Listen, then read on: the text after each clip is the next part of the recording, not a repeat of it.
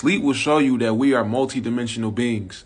And just because we are aware of this physical plane most of the time, that don't mean that this is the only thing that exists. So when you go to sleep, you are astral traveling.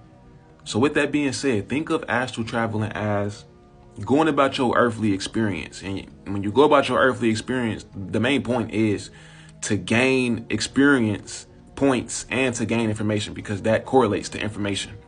And that information correlates to emotion and all that other stuff. So same thing when you astral traveling, you are gaining experience and you are gaining information. Okay. So this is why when you come back to your earth, incarnation, your earth avatar, it might seem like, damn, shit changing. Like things either upgrading, things either downgrading, either you in alignment more or you out of alignment more. You know what I'm saying? Depending on which energetic pole you on, the positive pole or negative pole of your actions, that'll determine. But this is exactly why, y'all, we are multidimensional beings. It is a spiritual layer upon this physical layer.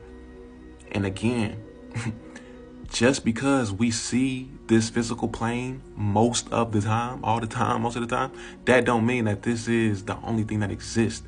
You are a multidimensional being, and sleep shows you that. You operate beyond your physical body.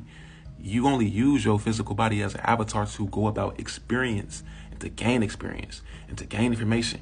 Experience is information, which correlates back to your spirit and soul and makes up your spirit and soul. Akashic records is all that is stored within you, and you operating beyond this physical plane, y'all.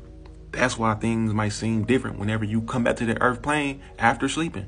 Real spill.